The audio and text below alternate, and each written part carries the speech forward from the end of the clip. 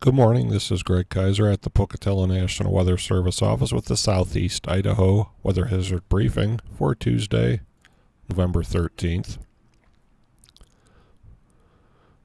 Should be another very quiet weather day. Looking at the water vapor satellite loop, the upper level ridge, you can kind of see it's moving onshore, and it's going to move east and over Idaho today. There will be maybe some high-level clouds, but nothing in the way of precipitation. Just some very high-level clouds today. Looking at the radar loop, nothing on radar anywhere. And we're going to remain dry for the next few days. Looking at the surface weather depiction, high pressure over eastern Idaho, and the next front approaching the Pacific Northwest, and that's going to keep most of the showers well to the north of Idaho today.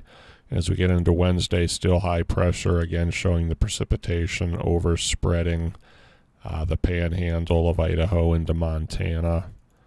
And as we get into Thursday, still pretty much the same thing. We are going to get some of this precipitation drop south maybe during the day Friday into Saturday. So there will be a chance of some precipitation mainly Friday and Saturday, but it doesn't look like it's going to be a very large event. But a couple of days of at least a chance of rain and snow. High temperatures today are going to be much warmer than they have been. Generally should get into the low to mid 40s in the Snake River Plain, and also upper 30s to mid 40s in the mountains.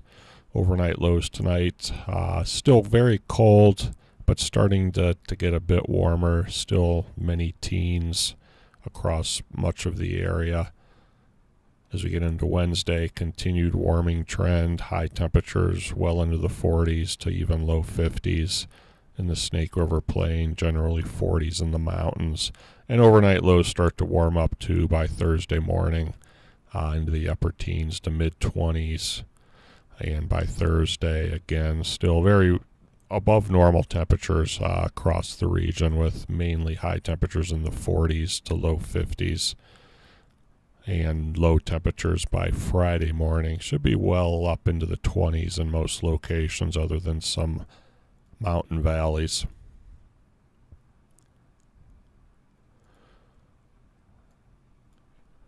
And to look into the 1 to 2 week future covering the Thanksgiving holiday, it is looking like still better chances of above normal temperatures and also below normal precipitation. So again, the long range outlook is looking for warm and dry weather conditions as we get into the latter part of November.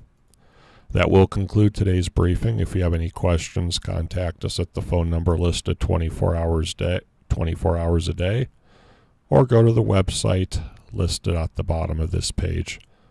Thank you.